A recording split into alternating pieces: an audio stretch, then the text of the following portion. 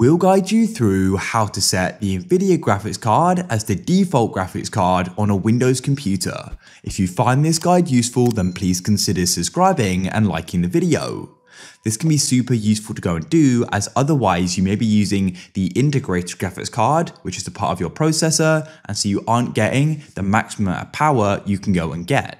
So to go and get started, you need to make sure you've got the NVIDIA drivers installed. To do that, you can go and open up a web browser, go and search for the NVIDIA drivers, and you can get them from the official site.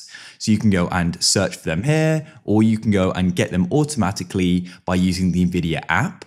Now, I already have the NVIDIA app, so what I can do is go and type in at the bottom by clicking on the search, NVIDIA control panel, like so. Go into 3D settings and click on manage 3D settings.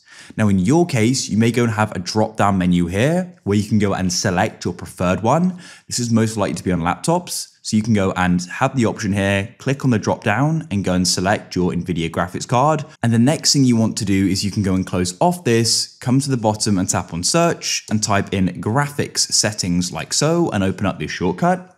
And you can then go through the custom options for apps. And in here, you can also go and adjust the setting as well.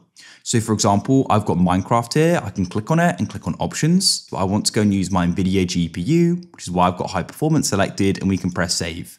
We can go and choose that setting for other apps as well. It's that simple.